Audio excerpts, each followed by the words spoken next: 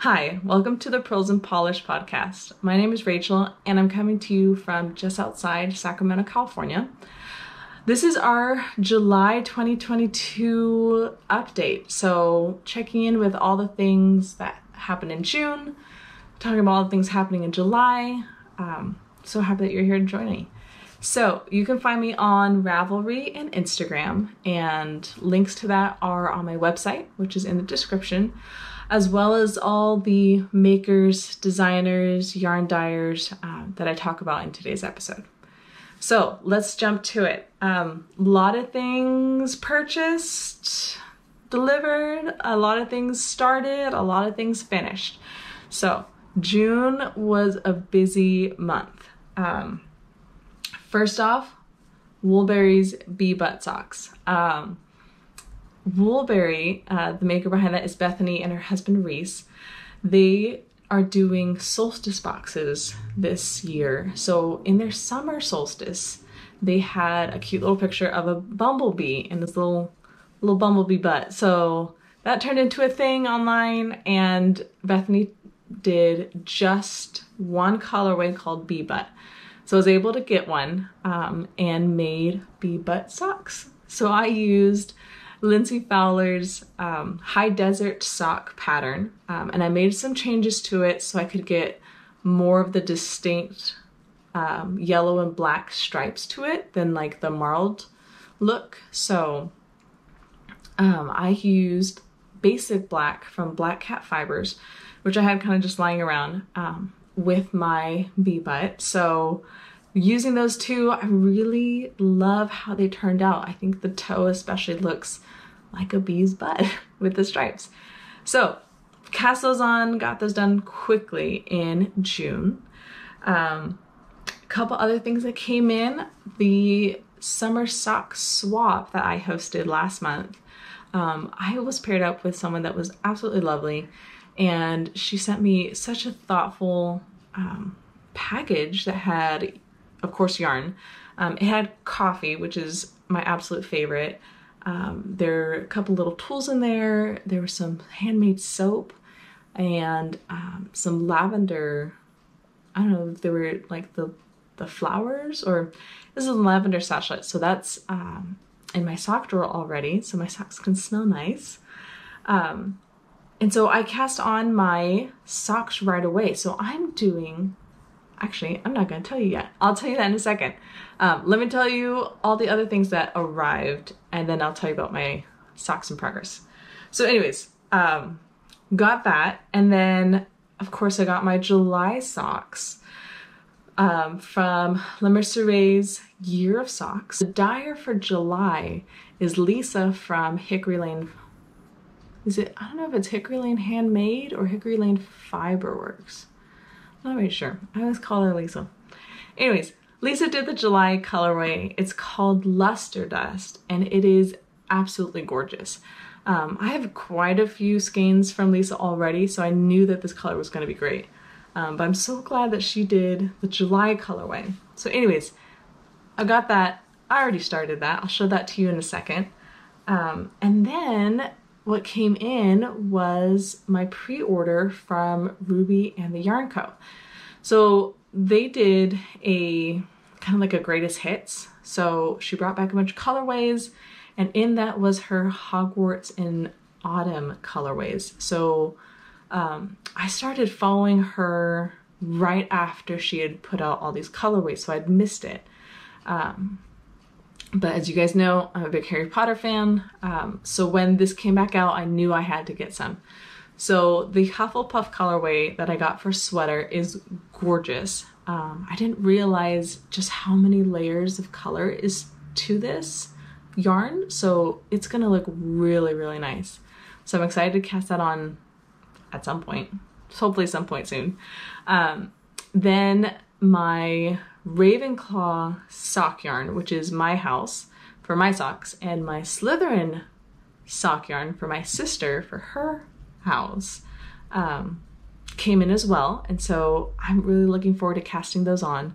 I'll probably at least cast on my sister's socks so she'll have them in time for Christmas.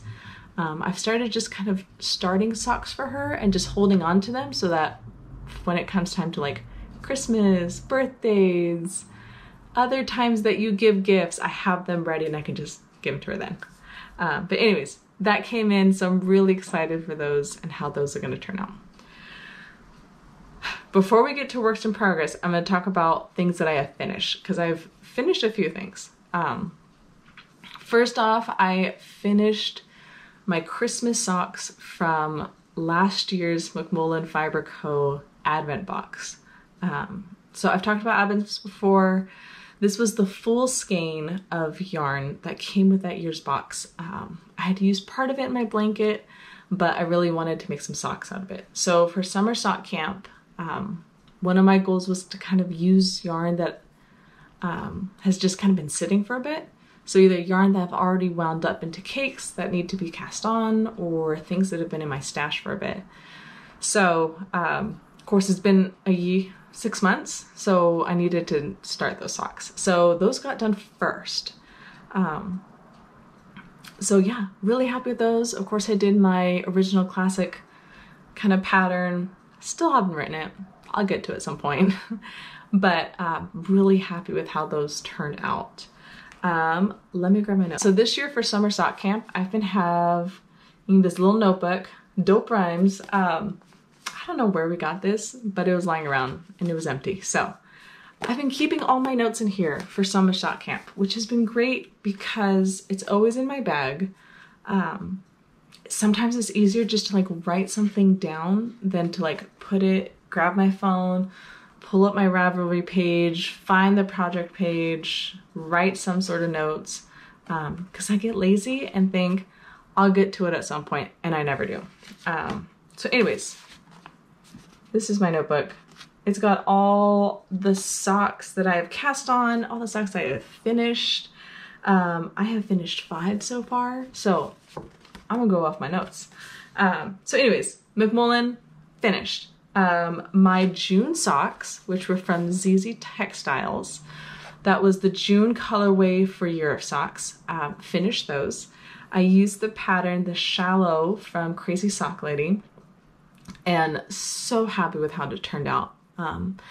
That yarn is very low contrast, so the colors are kind of a little more like watercolory, muted, so it just really let the pattern pop, I feel. So happy with how those ones turned out. Finished little front porch from Hickory Lane. Like I said, I have a lot of Hickory Lane. I've been wanting to make like no-show socks since I really like Converse or Vans or Allbirds, kind of those slip-on shoes. But I don't like my socks to show, and I don't like wearing them without socks. So I've been wanting to make some no-show socks, but I'm terrified that I'm going to get through like a sock and a half and not have enough yarn. So I purposely only worked with 50 grams out of the 100 gram skein to make a pair of shorty socks. And that way I can try making some no-show socks and see exactly how much yarn I'm gonna need. So I haven't started the no-shows yet. That will probably be later in the summer. But anyways, really enjoyed how those no-show socks popped up. Someone's car is really squeaky. Talked about the bee-butt socks. Those are done as well. And then I cast on and finished my 2021 Advent socks from the Cozy Knitter. So she does self-striping yarn, and she does a mystery colorway every Christmas time. So like an Advent, but each day is a new stripe. So I got it last year for the first time. Really enjoyed it, but the socks I knit up were too big for me. So my mom got those. She was very happy with them. But I had some yarn left over, so I had enough for like a shorter pair. They're not really shorties, but they're not really long socks, so they're kind of middies, I guess? I don't know. Anyways, I really wanted some. I didn't want to waste the bit that I had left, so I made myself a pair of socks for my Christmas Advents. I probably could have gone like another color block in the leg, but it's fine. Now I have a better idea of like how many like color blocks I can get in an inch, so I can kind of better use the yarn for this year. So if you're not familiar with the Cozy Knitter, she does self-striping yarn, like I said, and pre-orders for the 2023 this year's Advent for December. Those go on sale later in the month of July, so definitely going to get one of those. And my mom and I are going to split the skeins, so we'll have enough for each of us to have a pair of socks. They'll probably be not long socks, more like like I said, middies. I don't know if that's a term. If it's not, we're gonna make it a term. So we'll both have enough for a pair of socks. So looking forward to that. Yeah, that's all the things I've finished. Let's talk about the things I have in progress. First off, socks. I have a couple of little bags here, so let me grab those.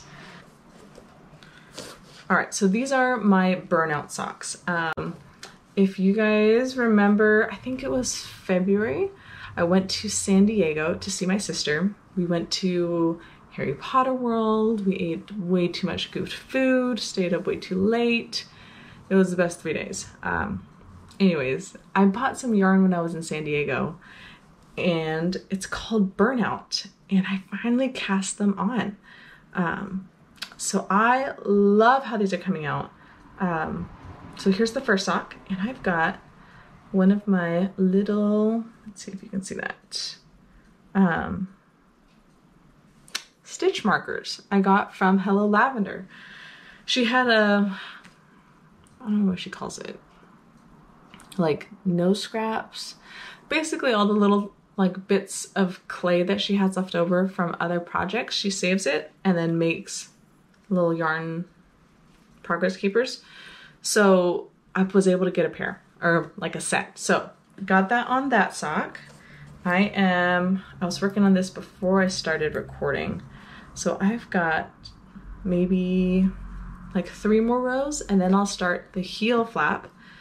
And of course, these are my original classic socks. Like I said, at some point I'll figure out writing out a pattern.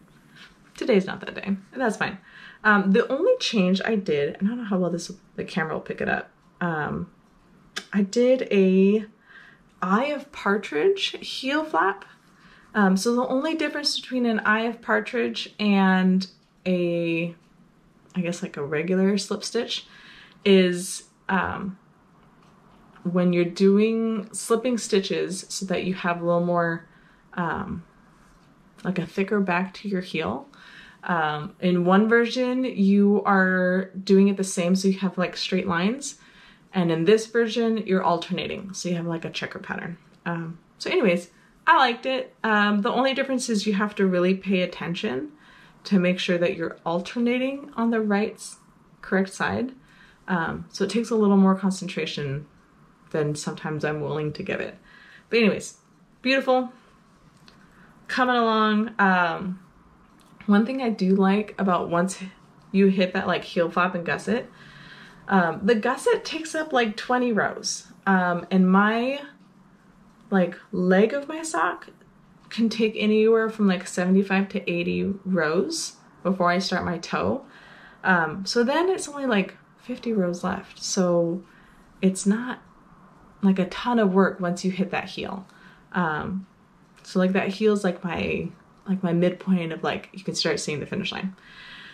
So, my goal for today is to get the heel turn and do like 1 or 2 rounds of, like the decreases and start the foot. So that will go by quickly. All right. So that's pair number 1 in progress. Pair number 2 in progress are my July socks. I'm going to talk about these in reverse order. So, like I said, the maker's Hickory Lane, and Lisa is a color genius. I'm doing something like new and different and a little scary for me. This is the Mermaid Avenue socks by Summer Lee. She has beautiful patterns. She does a lot of like patterns and textures. And for some reason, like a textured sock like this still kind of scares me. I don't know why. I can do hard things. And honestly, this is not hard. It looks hard, but it's not. Once you get like the first two like rounds done, then it's surprisingly simple where I don't really have to look at a pattern. Normally I would write the pattern in my little notebook and then just refer to this. But I printed this pattern out so that I could like in detail study it. It was not that hard. I did not need to do that. Anyways, these are coming along quickly. I'm not sure how long I'm gonna do the leg of the socks since it does take up a bit more yarn. But we're trekking along. So that will be done probably sooner rather than later. Obviously it has to be done by the end of July, which will be very easy. There are noisy people outside. And then my last one is the yarn I got for the sock swap that I was telling you about earlier. So this is by Mint Rain, and I'm not familiar with this dyer, but I really like how the yarn is. So this is the, think about it, Heel Toe Do-Si Do by Crazy Sock Lady.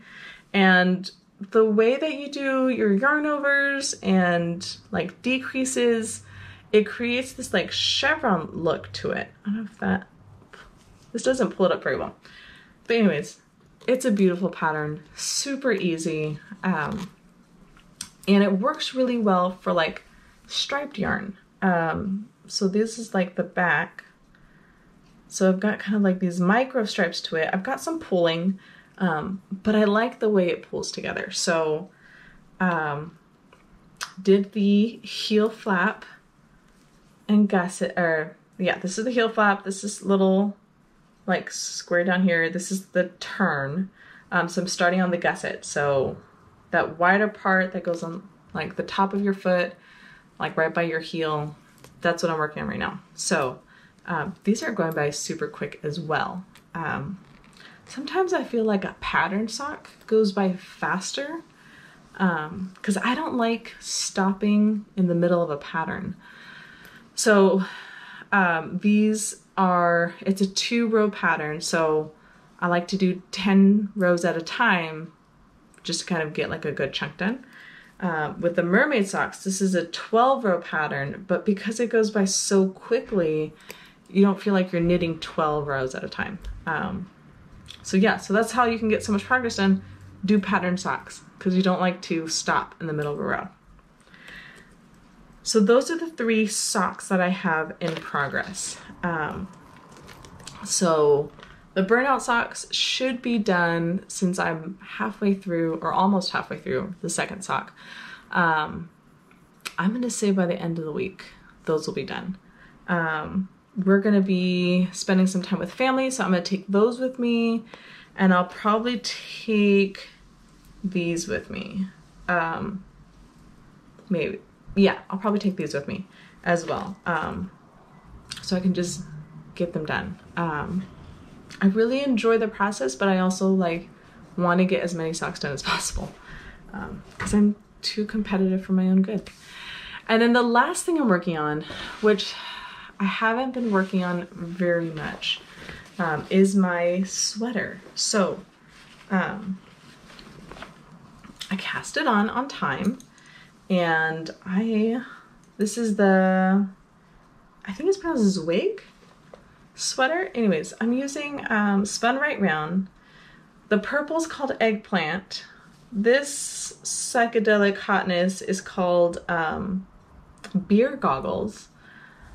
I don't know if there's a story behind the name. I really hope there is. But anyways, this is like the messy looking side because it's lace. Once lace is done and you like get it wet and you stretch it out and you like set it really well, it looks gorgeous. But this is the kind of semi-chaotic side of lace. Anyways, I've been working on it. The pattern is not hard. Not even close to being hard. I think it's just the sitting and getting it done. And this takes a little more thinking than like socks. And then socks are just so much more portable. So I have not been working on this as much as I would have liked. I think also just the sense of competition, even though it's not a contest, and I know that, the whole idea of like, get as many socks done in 3 months has been taking more brain space than that has. So I'm gonna keep working on it. Once the lace work is done, I think it will go a lot faster because it's just one color and you don't really have to think about it. You just knit. But I'm still really enjoying it. I love how it's looking. I can't wait to finish it so I can wear it. For some reason, I just have not felt super motivated. And that's okay. You don't have to. But I am kind of thinking like, oh, I should have like thought about summer sock camp. But then that's 3 months of the summer, and then I have a month of December for all the Advent projects that I usually do. So like, how am I gonna get through all my sweaters that I have yarn for if I'm only knitting sweaters for 2/3 of the year? I don't know. Maybe I will just knit sweaters all year, except for summer sock camp. And then I will only knit socks. And then I will only do Advents in December. That's never gonna happen, but maybe that'll work. Anyways, it's about the process. It's about the journey, not about the destination, all that. But I have too much yarn, not enough time. That's really the problem. Yeah. Anyways, that's all the knitting. June was also our anniversary month. So my husband and I celebrated 10 years of being married. So how do you celebrate 10 years? You go to Disneyland. We went to Disneyland on our own without the kids. We also spent some time in San Diego, which is where we had our honeymoon. So it was great to just kind of get away and just rest and relax and spend time together and reflect on the last 10 years and all the stuff that's coming up for us. So yeah, it was great to just spend time together. Other things, we've been watching a lot of shows. Yeah, like a lot of shows. So we started Miss Marvel, which if you are any like Marvel Universe fan, super fun. If you're not a Marvel Universe fan, you still should watch it. Because it has a lot of like the immigrant daughter's journey. So yeah, so like my family's from Mexico. I still have family there. So a lot of what the main character, Kamala Khan, whose family is Pakistani, so her parents immigrated, she was born in the States. A lot of what she's experiencing just like socially, I felt like I experienced as well. So it's just one of those like, even if this isn't a superhero story, this is still my story. So great show, lots of fun. The characters are wonderful. Definitely watch it. My husband and I watch Star Trek. Okay, so I don't know a lot about Star Trek. I enjoy the shows. I enjoy the movies when they come out, but it was not something I grew up watching. It is something my husband grew up watching. So we watch it together. I just enjoy it. It entertains me. So we've been watching this new Star Trek show that's been on Paramount. So it's nice to kind of like watch it together and have that be like a quality time thing for us. So really enjoy that. If you like to be entertained, I find it entertaining. We finished the Obi-Wan series. We are Star Wars fans. I like to be entertained fan. Like I said, I didn't grow up watching this stuff, but I really enjoyed it. I feel like it kind of filled in gaps, kind of. between like the Anakin Skywalker and then the Luke Skywalker bits, I'm easily entertained. Stranger Things, season 4. Watch that. We still have the part 2 to watch. But we watch all the Stranger Things. Love it. I just love Stranger Things. So I love watching Stranger Things, but I have to watch it with someone. I'm one of those who enjoys rewatching shows, and I can't watch that one by myself. I don't know why. It's a little scary, but like, it would be more scary by myself than it would be with other people. I know. And then right now I'm watching The Umbrella Academy on Netflix. Definitely not a family show. Pretty foul-mouthed. So use your own discretion, but really enjoy it. I didn't realize that the lead singer of the band My Chemical Romance, which was really big when I was in high school and college, was one of the creators of the comic book. So,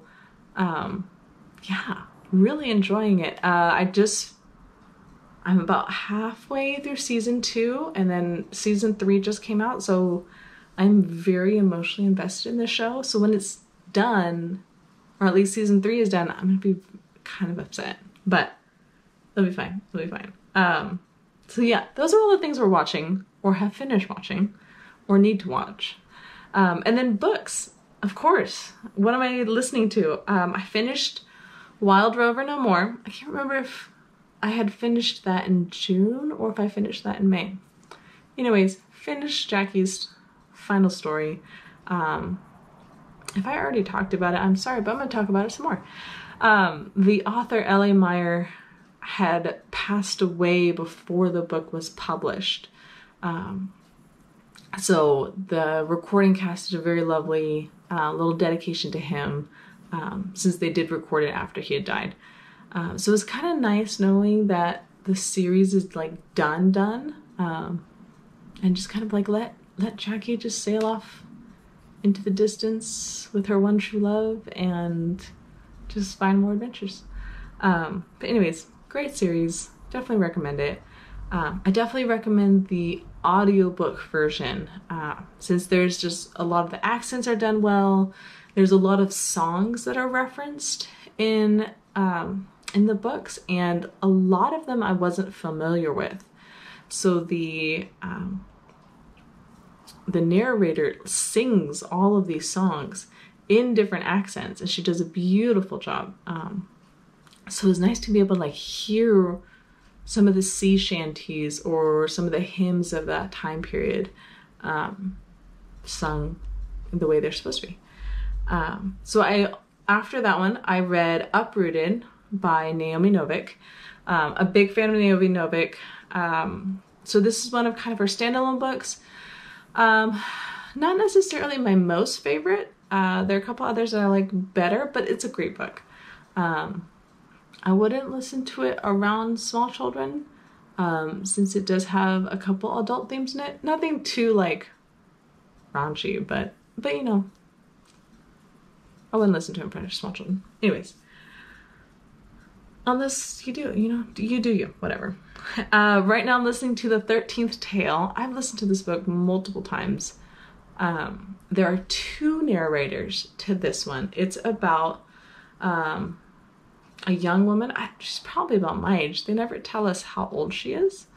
But she has been asked to be the biographer of this super famous author.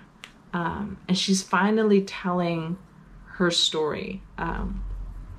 And so you have one narrator who's talking from the voice of Margaret, who's the biographer, and what she's experiencing. And then you have another narrator who is telling the story as, of the past. So really well done. Even though I know what happens, there are always little bits that I miss, that I catch kind of the second or third. I think this is like the 4th time I listen to it. But I catch something new every time I listen to it. So Great book. It's kind of like a ghost story, so without really being ghosts. So something I try to listen to kind of in the fall, Halloweenish time. I don't always get around to it, but really great book. Really enjoying that one. So that's it. That's July, or June rather. July, what's happening in July? We have a couple little family trips, little camping trips, swim lessons, and then school starts in August. So our summer is quickly coming to an end. So to wrap up, have a great summer. If your summer is just starting, if your summer is starting to wrap up, hope that you are having a fun and safe summer. And we will see you for August.